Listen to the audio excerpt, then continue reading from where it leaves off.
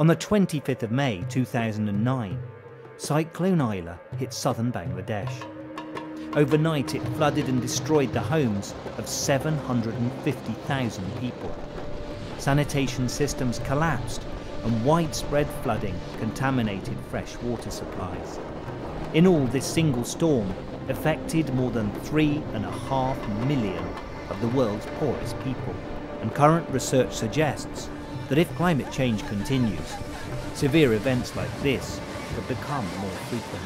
So our understanding as it stands at the moment is that the sea surface temperatures are rising, and there's a very clear link between increasing temperatures of the oceans and what we've been doing to the climate through emissions of greenhouse gases. And that is having a tendency to make more intense tropical cyclones. And the climate models in the future project an increasing frequency of the most intense tropical cyclones. Like all cyclones, Isla began as a tropical thunderstorm. These form when intense heating of warm, humid air causes updrafts, resulting in the formation of tall cumulonimbus clouds associated with extremely heavy rain. To turn into cyclones, tropical thunderstorms need a continual supply of energy in the form of warm, moist air. And that's only available where sea temperatures reach 26.5 degrees. It's also why, as this map shows, tropical cyclones, or hurricanes and typhoons, can only form in a narrow band, 10 degrees either side of the equator. And if global sea temperatures increase, the conditions tropical cyclones need to form are going to become much more common. But climate change is also affecting weather patterns in other ways, and the impacts aren't always negative.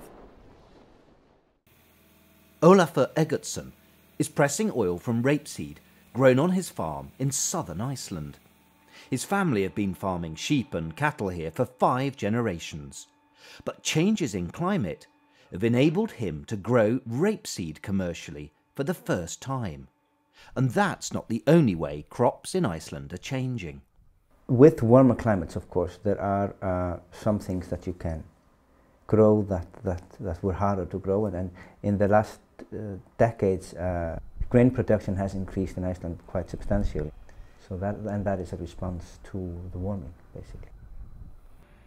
Climate change might be helping farmers like Olafur to diversify, but in other parts of the world, the impacts are very different, and it's the least resilient communities that are usually hit the hardest.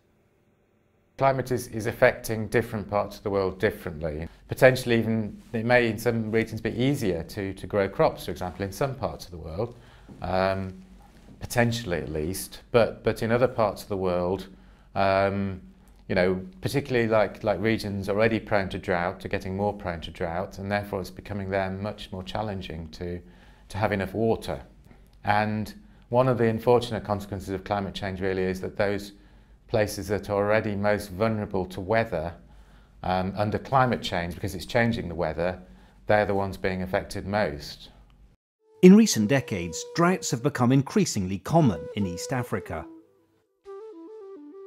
In the last major rainy season, this area received rain only for 5 days. So the ponds are not storing enough water, not enough pasture is growing, and the crops are failing. If the natural resource is not doing good, the livestock cannot survive. And if the livestock cannot do good, the people cannot survive. In 2010-11, 2 rainy seasons failed in a row, and research by the UK Met Office says the failure of these rains was due to the impacts of greenhouse gases and other human factors on climate.